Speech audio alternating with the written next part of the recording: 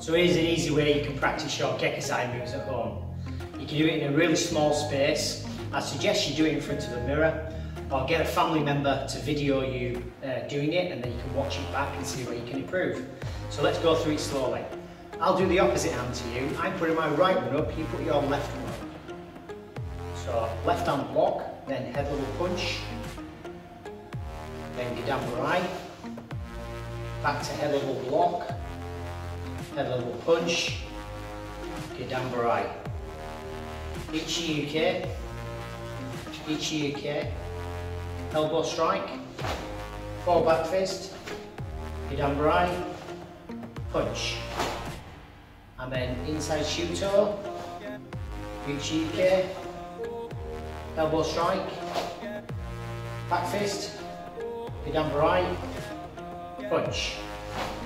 Shuto, draw both hands back, double punch.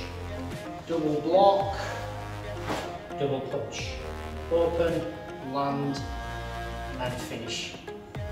Okay, let's have a look at that again. Do it with me. Ready?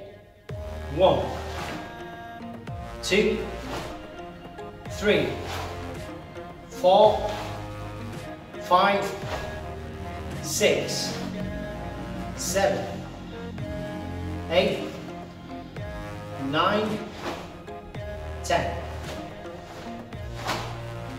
1, 2, 3, 4, 5, 6, 7,